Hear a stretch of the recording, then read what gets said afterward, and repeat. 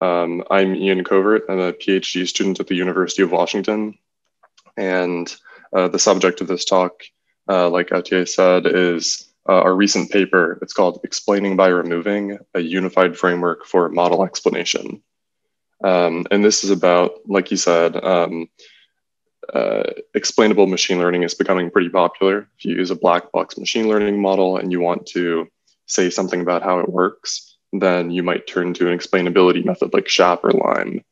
And other times people might be coming in and they'll be saying, here's a new method. You should think about using this method. In this talk, I'm going to be introducing a framework for basically classifying a bunch of these methods in one bucket and saying they're all based on one shared principle, which is removing sets of features to understand their influence, right? Because the literature is so big and there are a ton of methods, like Gautier said, it's gonna make it a lot easier to navigate and like understand the literature if we can see these like underlying similarities that I don't think are really fully exposed in the original papers. So yeah, that's what this paper was about. It's one that I wrote in collaboration with Scott Lundberg. He's the SHAP guy. So if you haven't heard of him, you've probably heard of SHAP. And then Sue-Ann Lee, our advisor at the University of Washington. And it's kind of a long paper. There's a lot of interesting content in there, and we're not going to get into all of it right now. So if you find, what you hear today interesting, then maybe you'll check out the paper. Okay. So here is a roadmap for the talk. We're more or less going to try to track the contents of the paper. But before jumping in, I'm going to start by like motivating the area of research a little bit. Okay, so with modern machine learning, black box models are becoming increasingly popular. And we've moved towards these models like neural networks, random forests, and so on, because their performance is so much better than classical models. But there's been some resistance to the idea of relying on models that we can't really understand. We don't know why they make their predictions. The field of explainable AI provides solutions to that problem with tools that give transparency into how a model works. So this is an emerging field that's becoming more important as machine learning is becoming more widespread. But when you get to the point where you have a black box model that you want to deploy, maybe your company, and you want to provide transparency to your users, or you want to provide transparency within your organization, you'll have to ask this question: which explainability methods should we rely on? And when you look into this, you'll discover that there are a lot of options. There are like hundreds of explainability papers.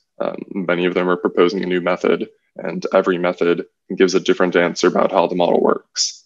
So, you can just load the package and run the method, but every method will tell you a different thing.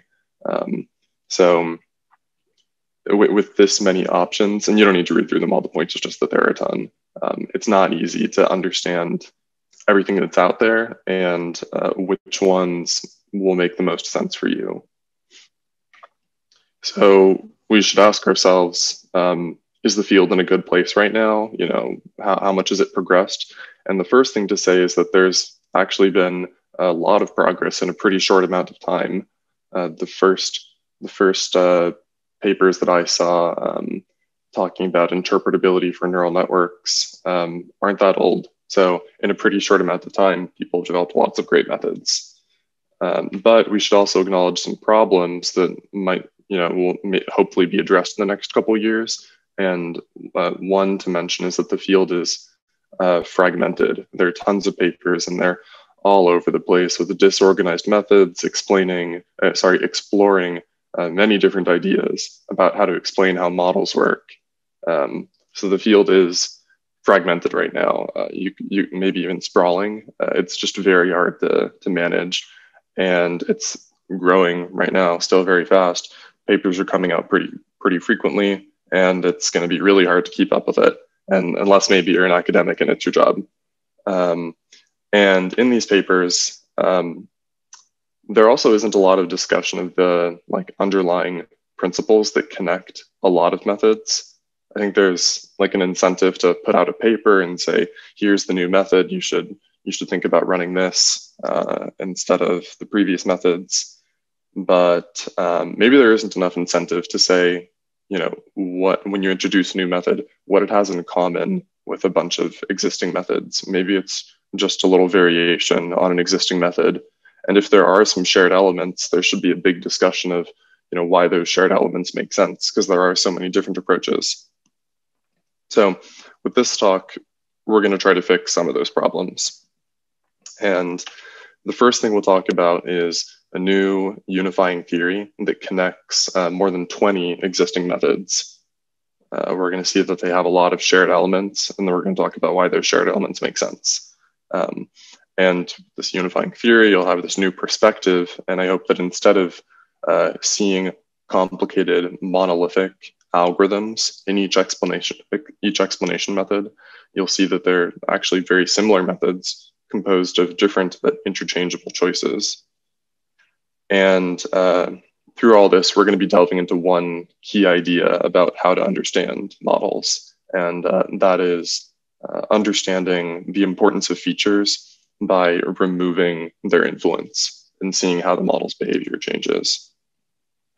Okay, so let's jump into talking about what the framework is. So the title of the paper is Explaining by Removing, but what does it mean? Well, we observed that many explanation methods implicitly are simulating feature removal. And just intuitively, what that means is we have a model, it makes certain predictions, but we can imagine turning off a set of features. Imagine that they don't exert influence on the model, and the predictions should change. You know, maybe if you're predicting the probability that someone's going to repay a loan, and you imagine you didn't know their credit score, the model's prediction might change by a lot. And that's what simulating feature removal is about. But removing features from a model is actually a non-trivial operation, because as you know, if you've ever used scikit-learn or any machine learning package, the API is that you need to provide all the features. So when you're simulating feature removal, you need to be a little bit clever about that. You can't just not give the model access to a feature, and different explainability methods take different approaches to this operation. And we'll see that, yeah, they're all based on feature removal, but then there are further differences in how they generate the final explanation, whether it's SHAP or Lime. There's some big differences. So the point is, we're going to tie all of them together by talking about feature removal, but there is a lot of diversity in these methods. And you know, we asked ourselves, can we capture them all in one framework? It wasn't obvious that you could make a framework that has the right degrees of freedom, but we think we figured it out. So, by the way, to give you an idea of the methods we're talking about, here's the list from before. I've bolded the ones that are based on feature removal. And you don't need to look at all of them, but you'll see that many of the most popular methods are based on feature removal. So like SHAP, Lime. If you've ever done computer vision, you've probably heard of occlusion. If you like reading these papers, you might have heard of L2X. Meaningful perturbations is another nice computer vision one. So anyway, these are just some of the methods that are based on feature removal that are going to be in this new class. Okay, so here's the framework that we came up with to unify these methods that we call removal-based explanations. And the point of this framework is to show that all these methods are determined, each one, by different combinations of 3 choices. You just need to make 3 choices to specify one of these methods. And here they are. The first choice is how to remove features. So your model typically has access to all the features, but we want to simulate feature removal. Imagine evaluating the model without giving it the credit score. And like I said, it's not as simple as just not giving the model access to the credit score. You need to choose some way of performing feature removal. And there are several options for how to deal with this. Just intuitively, maybe you could have some default value for the features that you're removing. If you want to do something a little less clunky than that, then maybe you'll say, well, okay, if we don't know the value, then let's consider a bunch of different possible values and average the model's predictions over those different values. So different options for when you're removing features from the model. And I think I can see that there are a lot of questions right now.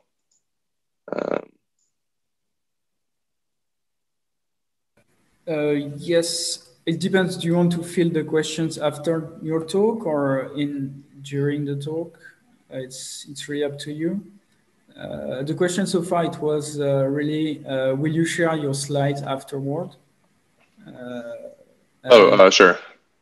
And also, one question, which is more like with applications in mind, is like, so I know because I read your paper that it's quite a math point of view, but if you have like special insight in applying these methods for time series, that would be appreciated by Giorgio at least. Okay, that's a good question, but let's leave that one for the end because it doesn't fit in super well. Right? Sorry, I saw the number of chats go up to like 7, and I was like, oh my goodness, did I say something really confusing? But okay, yeah, I'll share the slides and let's get to the time series thing later. Okay, so getting back to it, like I said, we have this framework. Each method just makes 3 choices. The first choice is how you're going to simulate feature removal. The second choice is when you remove features from the model, you want to see how the model's behavior changes because the predictions are going to change. But you need to choose specifically which model behavior you're going to look at. So one thing you could do is you could just look at how an individual prediction changes as different features are removed. You could also look at how the loss for an individual prediction changes.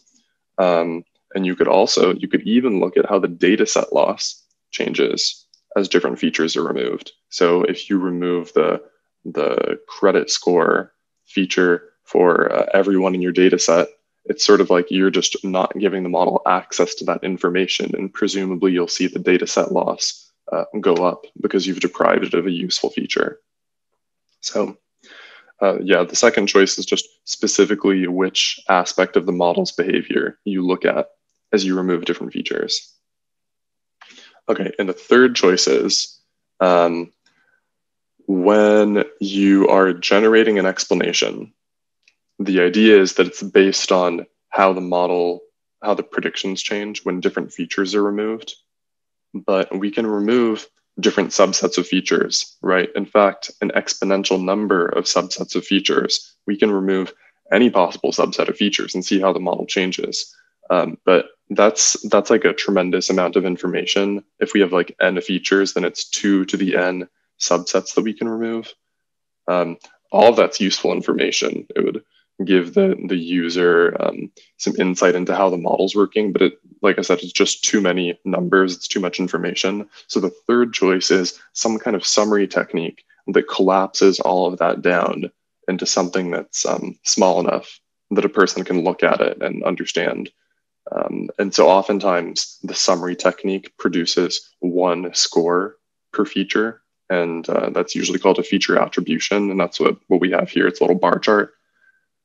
And there are many different options for this. So yeah, this third choice is just how you summarize the results of removing different subsets of features to make it something concise, presentable for the user. Okay, so that was a little bit fast on each of these choices. So let's just go over them again, each one in a little bit more detail. So for the feature removal thing, like I was saying, the model, which we'll denote as little f, almost every model is set up so that it requires a specific set of features. And you could denote this as a function that for every input in the input domain produces some prediction. But you really need to give all the features. Like a decision forest or a neural network, you can't give it just a subset of features, right? But when removing features, to say, we remove a feature, let's see how the model changes, that tells us something about its role in the model. When removing features, we kind of want to just not provide them to the model and see how the predictions change, right? So in the paper, to represent that, we denote a subset function using capital F. And this is a function whose role is to take a subset of features. So for every input vector in the input domain and for a subset of the feature indices, where we have D total features, 1 through D, X sub S is going to be that subset of the features. And you can just give that to the model, or when you're working with a subset function. This is something that we define. And the way that you set up your subset function based on little f is your choice for how to remove features.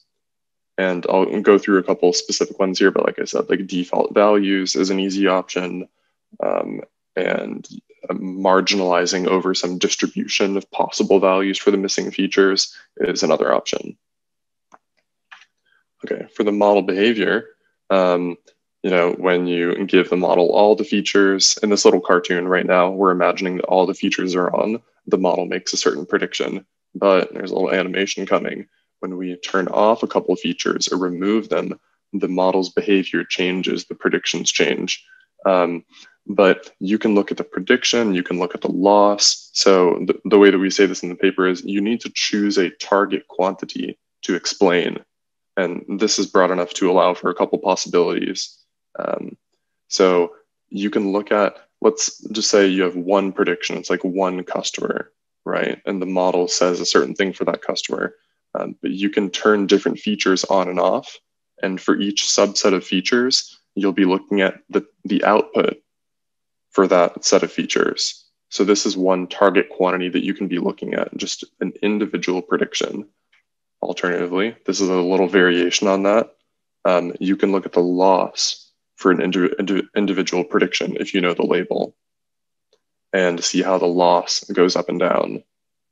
And you can also look at the data set loss, how the model's performance goes up and down as you remove different features. And for all of these options, one of the important things to set up right now is on the left-hand side, that notation is for a set function. This is a function where you give it a subset, and on the right-hand side, you're getting a real valued number, right? Okay, so when you're choosing a model behavior, like in the end, you're really just setting up one of these set functions. Okay, now for the summary technique, you know, so like I said before, it's like you can remove every subset of features and see what the model's behavior is, but that's an exponential number of subsets. Maybe that's too many. So what do? We need to give a more concise explanation than that. So I'll tell you how that's done. So recall in the previous slide, we said that every method has some underlying set function where you give it a subset and it gives you a real valued number. It's a little bit like a company that has, a universe of possible employees. And when they all choose to work for the company has a certain profitability. But if you remove a couple employees, then the profitability changes. Remove a couple more employees and the profitability changes again. And by considering different sets of employees, seeing how when you remove one guy or you add one girl, how the profitability goes up and down, you can begin to understand each employee's contribution to the company's profitability, right? And we have an exactly analogous situation with the removal of features, because as we bring different features in and out, we can see like an individual prediction going up and down, the loss going up and down. So it's, there are some intuitive ways of getting at, which are the important employees, how important is each employee? And the role of this third choice is to give a concise summary of each employee's importance. So there are a couple types of explanations or summaries. The first one is a feature attribution, and you've probably heard of this one, like SHAP, for example, and gives a score to each feature. And there are different ways to calculate scores. The point is that there are different options, and SHAP is just one, but there are other ones. So here's a simple one. You can remove, it's like removing an individual employee. So with all the employees, there's a certain amount of profit. If you remove a single employee, the profitability changes. And by looking at the difference, you can say, Well, that is the degree of importance that that employee has. And we could call that the remove individual strategy. Another one is you can include individual employees. So with no employees, there's a certain profitability. And then if you have a single employee, then the profitability changes. And you can look at the delta and say, that is the importance that we attribute to that employee. There are a number of different options, not just those two. And instead of feature attributions, some methods do feature selections, where instead of giving a score to each feature, they just say, here's the subset of features that are the most influential. And so instead of giving a score to every employee, the explanation kind of looks like this. It's just, here are the most influential employees. And like how there are different ways of generating feature attributions, there are also different ways of generating feature selections. And if you really want to see all the options that we observed in the literature, then you'll probably want to check out the paper, because for each method, we really go through the 3 choices that they make. We do that for every method. It's hard to list them all right now, but actually the next thing that I wanted to do is to show you these 3 choices for a couple example methods to make it more palpable. Okay, so the first method we'll talk about is lime. And our goal, this is a very well-cited paper. It was really influential at the time. A lot of people still use it. It's a great paper, and we're going to try to distill it down to 3 points. What are the 3 choices they make? Because this method falls into our framework, so we're just going to really distill it down. So lime, when it removes features, in the context of images at least, it just replaces the missing pixels with some default value. It just sets them to black, or it sets them to gray. And that's what lime does when removing features. So that's the first choice that it makes. The second choice that it makes regarding the model behavior that we observe as different features are removed, well, lime is designed to explain individual predictions. So it's just looking at, for an individual image, for example, how that prediction, like the logit or the probability, goes up and down as different features are removed. And the summary technique is, you can remove every possible subset of pixels and look at how the prediction changes, right? But that's too much information. Lime, to give a score to each feature, fits a linear model to its underlying set function. And in the paper, we say this in a really precise way. I think it's pretty convincing, but I'm sparing you the equations here and just saying it's fitting a linear model. But that's what it does. By fitting a linear model, there's a coefficient for each feature, and that coefficient is the score for that feature. It says to what degree that feature drives the prediction up or down. Okay, so that's lime for you. Just tried to distill it down to its 3 choices. Next one we'll talk about is SHAP. If you're interested in explainability, then I'm sure you heard of SHAP also. And it's a super well-cited paper. There's a lot of interesting content in there. And we're going to try to boil it down to just 3 choices. So the first choice, when removing features, SHAP, instead of replacing them with default values, says, well, we don't know the value. It could be any number of things. So let's consider a range of possible values, some distribution, look at the prediction for each candidate value, average them, and that's what we'll do. We don't know a feature's value, and we call that marginalizing out those missing features. Okay, the model behavior that's analyzed with SHAP, it's just like lime. It looks at an individual prediction, how the prediction goes up and down as different features are removed. But for the summary technique, it does something different. It calculates the Shapley values of the underlying set function, whereas lime is fitting a linear model. So this is a different choice that you can make for the summary technique. Okay, and we'll just do one more of these methods, permutation tests. You may have seen this one actually. Leo Bremen suggested that people do this for random forests, but they work with any type of machine learning model. Actually, most of these methods are model agnostic. Okay, so when removing features, the permutation test says, I don't know this feature. I'm going to consider a range of possible values and average the predictions over those values. It's marginalizing the features out, just like SHAP. for the model behavior that is explained, instead of looking at an individual prediction, permutation tests look at how the model's loss averaged across the data set goes up and down as different features are removed. So that's different from SHAP, different from Lime. And the third choice, the summary technique, is removing individual features from the whole set of features. And it's like this little cartoon that I showed you a couple slides ago. You have a certain accuracy given all the features, and then you can remove just one feature, see how the accuracy changes. It'll probably go down, and you look at that delta, and that is how important that feature is, according to a permutation test. So, we just did that for 3 methods, but in the paper, we went through this process over and over for a number of methods, with the idea of showing that, look, all of these methods are really just variations on one another. They just make these 3 choices. And this table kind of sums it all up. In each row, there's a different method. And in each column, we list the 3 choices. So we found that there are like 25 methods, basically, that are described by this framework.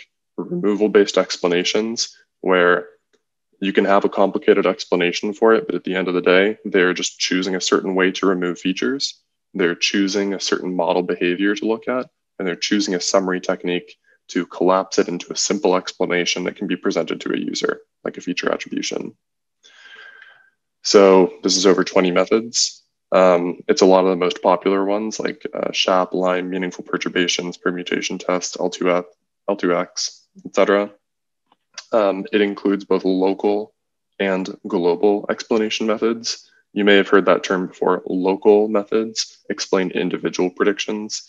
Global methods somehow explain the model's behavior across the entire data set. And both types of methods fall into this framework. And we also capture both feature attribution methods and feature selection methods. So it's a big framework. It connects pretty disparate parts of the literature, which is helpful because the literature is very big right now. Okay, another cool figure that we have is if you take that table and you try to visualize it, then this is what you get. Along the vertical axis, we have the different feature removal methods. Along the horizontal axis, we have the different summary techniques, and we use the colors to indicate the model behavior that's being explained. And in each cell, we put the methods that do those things. So with this, you can see where each method is. You can see its neighbors. So yeah, we think of this as the space of removal-based explanations. It's interesting to know which methods are neighbors. If they share one or more choices, then they're very similar methods. They have similar motivations, will probably produce a similar result. And by looking at this grid, you can see, certain methods that are spatially isolated, they're very unique. Any grid cell that's empty is a potential new method that hasn't been developed yet. It's kind of a hybrid between existing methods. So every grid cell here is just a new method waiting to be developed. It doesn't guarantee it's a good method though. So you got to think about that. Okay, so that kind of, that's what I wanted to say about the framework, and we'll have more to say, but I'll also just say quickly right now, in terms of implementation, basically every method that we refer to here has an existing implementation on GitHub. We have our own GitHub though for this paper. And the reason is we wanted to provide a simple implementation that supports many of these methods. And the reason it's easy to make a single implementation that supports all of these methods, that should seem a little bit surprising because SHAP, for example, is a huge package. Lime is a pretty big package. So we can implement them all at once. The reason is, the whole point of this is that these methods rely on just some way of removing features, some selection of a model behavior to explain, and some summary technique. So the point is they have a very similar backbone in terms of software. So the way we wrote this, we really focused on how just interchangeable these choices are. So in this implementation, you really just say, here's how I want to remove features. here's the model behavior I want to focus on, and here's the summary technique that I want. And like on the fly, it kind of connects those together and says, okay, here's the method that we're going to use to do an explanation here. And we use this to run our experiments. So you might be interested in checking it out. But like I said, there are those existing implementations. So, okay, so just to summarize what we've said so far, we have this new class of methods. We call them removal-based explanations, and they're all based on feature removal. And we developed this framework that shows that each method is just specified by 3 choices. There's 3 choices that you have to make. It's like a recipe for a new method, or a simple way to understand a lot of existing methods. And this is kind of to transition into what comes next. Our framework has 3 degrees of freedom and kind of offers a lot of flexibility. You know, if you want to do a removal-based explanation, you have a lot of options because you just need to make 3 choices. But, you know, we should ask ourselves, is every set of choices okay? Is every set of choices equally good? Are there methods in that space that make more sense than others? You know, like where do we go from here now that we know all these methods are connected? What does it mean for us? So a couple key questions that I think motivate the rest of the discussion are, 1, if all these methods rely on feature removal, it's pretty important to know, is feature removal a smart approach to model explanation? So we'll talk about that. And we'll also talk about, you have to make a choice for each dimension, right? There's 3 choices, you have to make a choice. So it'd be good to know, are there right choices? These are the 2 things that we'll talk about as we get towards the end here. Okay, so first, why feature removal? Hopefully it's a good idea. And the paper says a lot about this. I'm just gonna do 1 slide to go through a couple points. So the first thing is, it's pretty interesting, isn't it, that you know, without this paper having existed and saying that feature removal is like a good idea and a smart approach, a lot of research groups kind of independently converged on this idea, not even realizing that they're all doing the same thing. So there must be something kind of intuitive about it, right? So what is intuitive about it? We tried to think about what feature removal really is, kind of in a psychology sense. And I think the most helpful way of framing it is that it is a form of counterfactual reasoning. I don't know if you've like heard of counterfactuals, but the idea is, you know, the world is a certain way, it has a certain set of facts, and then you get a certain outcome. But you can imagine sort of a parallel world where a couple facts change, and you know, people use this in the context of like, if you get into a car crash, well, you can think about the set of things that occurred in the day leading up to the car crash. And then you can imagine a parallel universe where you made a couple different choices. And then you can sort of simulate, would I still get into the car crash? And by going through this process, you can understand the world a little bit better and understand maybe what caused the car crash.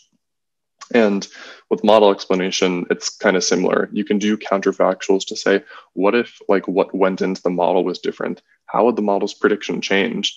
And you'll learn something about what's causing the model's behavior.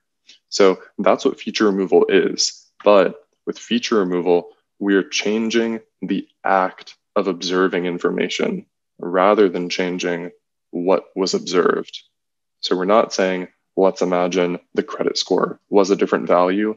We're saying, imagine there was no credit score and the model had to like make its prediction without the credit score. It's a little bit different, but I think in a way, this is just what feature removal is doing. And this idea of imagining that something didn't happen and then imagining the impact on the outcome, it's probably pretty intuitive to people. You know, you just remove something's influence, see what changes, and that's kind of how you understand that thing's influence. But you know, this is intuitive, but it's also anchored in psychology, where it's called a subtractive counterfactual, and it's anchored in philosophy, where John Stuart Mill called it the method of difference. So I think it's already pretty intuitive to people. You know, you understand something's influence by removing its influence and looking at the impact. But it's also pretty grounded in the social sciences. So that briefly is why we think that feature removal is a pretty smart approach to model explanation. The paper has more to say about this, but we'll leave it at that for now. And lastly, we'll address that other question, are there right choices in each dimension of the framework? So recall, here's the figure that I had before. In our framework, every method is specified by 3 choices. And there are different options for each choice. And with these different options, there are conceptual trade-offs, there are computational trade-offs. Some choices are going to make more sense than others. And right choices is probably too strong of a word, because every method is going to have something to offer. Like every method, like very literally answers some question about how the model works. So right is probably a little bit too strong, but I will delve into a couple options that in the paper we focus on more because we think they're pretty compelling options and are maybe good choices for like a general use case explainability method. Right. Okay. So when it comes to feature removal, the choice that we focused on the most in the paper is marginalizing out features with their conditional distribution.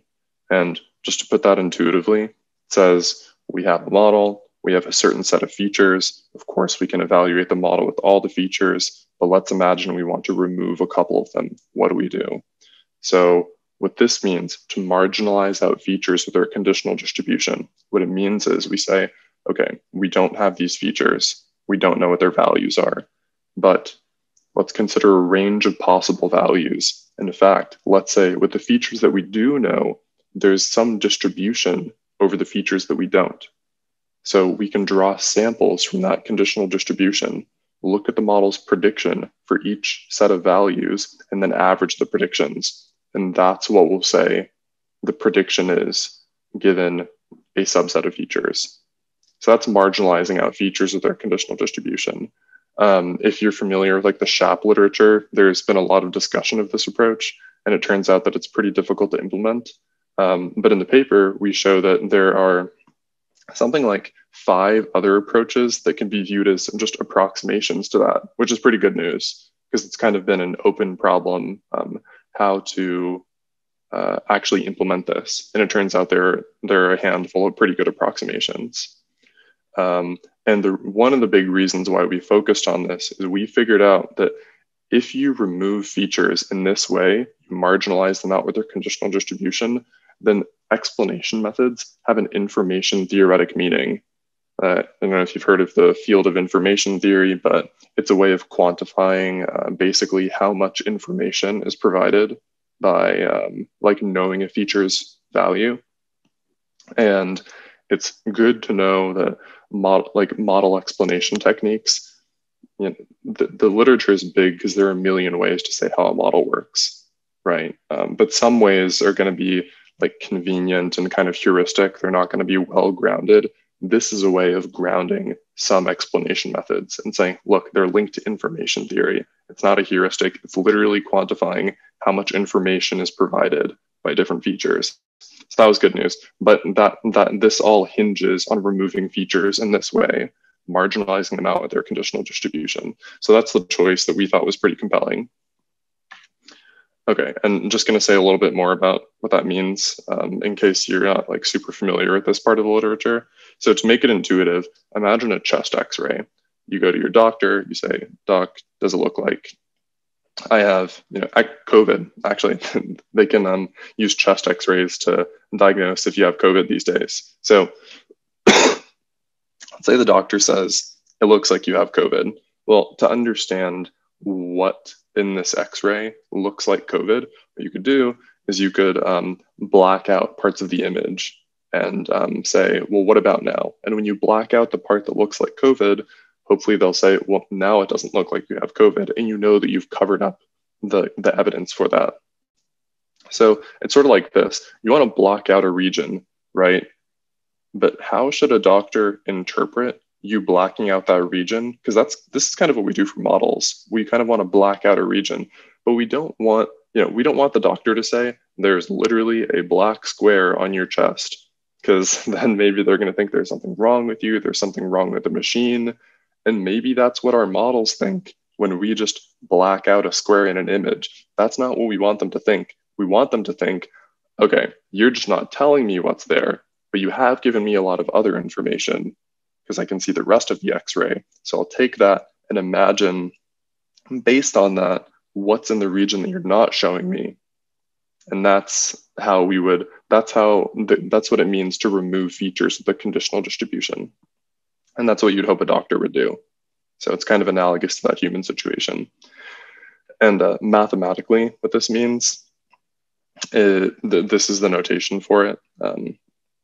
This is how you evaluate the model with a subset of features. If you look at the bottom line, the little f is looking at the prediction given x sub s. Those are the features we have. And then the features we don't have, but we are integrating over the conditional distribution for those features.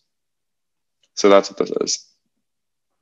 Okay, but we won't delve on the equations too much because we're trying to keep it intuitive. And speaking of equations that we're not gonna dwell on too much, one of the cool tables that we have is we show how all of these methods are linked to information theory in a precise way if you remove features properly. So it yields information theoretic explanations, not heuristic explanations, but they're really information theoretic. Okay, moving on, the second choice, the model behavior that you choose to explain. There's some different options. There are actually more than these three. Which is the right choice? There's no right choice. And our view on this is that any choice provides some valuable information. These are just different perspectives on how a model works. And the right choice really probably depends on your use case. It's like, do you want to explain to a person what is driving their prediction that they're like not happy about? Are you trying to explain their individual prediction? Are you doing more of a like feature engineering thing and you want to see which features are really valuable for your model, which ones you maybe don't need? There are different use cases, and the right model behavior to explain is kind of use case dependent. So no right choice. Okay, for the third choice, the summary technique. Well, to talk about whether there's a right choice here, it turns out it's helpful to know that every summary technique, every one that we documented in these like 25 methods, has some precedent in cooperative game theory. And game theory, ooh, maybe that's a little surprising, but maybe you've heard that SHAP is based on game theory. And what's important about that is game theory has been thinking about set functions and how to quantify the influence of different indices to set functions, but they call them cooperative games. They've been thinking about that for decades. So with the different possible summary techniques, they've laid out different properties that you might want to have satisfied. And with each summary technique, you can say, which properties does this satisfy? And it turns out there's one summary technique that satisfies a lot of good properties, and it's the Shapley value. I won't list them, but if you've read one of these Shapley value papers, they often have a section where they list the nice properties that it satisfies. And for that reason, we shout out this one as the summary technique choice that is most compelling. This is the equation for it. It's a little bit complicated, but it's sort of like, remember the remove individual technique? You probably got the sense when you're removing an individual feature, you're not really accounting for the interactions. And remember the include individual technique where you have no features and you just include one? There, sorry. You're also not really accounting for the interactions. The Shapley value solves this by adding in individual features, but in every possible ordering. And by doing so, it gives a much more nuanced view of each feature's role in the model. So that's why it satisfies a lot of nice properties, and I won't list them now, but among all the different techniques that we saw in the literature, we thought that this one is pretty compelling. Okay, and here's how every method has a precedent in cooperative game theory, but won't dwell on that too much either. Okay, so we're gonna wrap it up now. Just give a couple concluding thoughts. Okay, so just to summarize, with this paper, this talk, tried to present a new perspective for understanding different explainability tools. We also tried to develop some rigorous foundations for them by showing how they're linked to psychology or philosophy. They're linked in information theory. They're linked to cooperative game theory. So they're not just heuristics. They really mean something, and we can think about the properties that they satisfy, trying to make this more rigorous. And big picture, we hope that this is useful for both practitioners and researchers. And since a lot of people here are probably practitioners, I'll give a couple practical lessons. The first one is, when you're choosing an explainability method, it's probably a little bit easier to think, I'm just choosing between these existing methods, and maybe I'm just choosing between Lime and SHAP. But really what this shows is that because you can just interchange the choices of different methods, you really have a lot more choices than you know. You're not just choosing between Lime and SHAP. You can have a hybrid between Lime and SHAP. Remember, any empty cell in that grid from several slides ago at this point is a new method that you can run. So you have tons of options. You can run tons of different explanation methods, and that's good, but it also means now, and this is the second lesson, that it's really important to consider what the right choice is for your use case. Maybe SHAP isn't always the right method. Lime isn't always the right method, So with the power to run hundreds of different explainability methods, you really have to think about the right choices. And the third lesson, and this is a little open-ended, but if people have specific questions about it, we can get into it. I think removal-based explanations are well suited to many applications of explainable AI. There are certain things that maybe removal-based explanations are not the best choice for.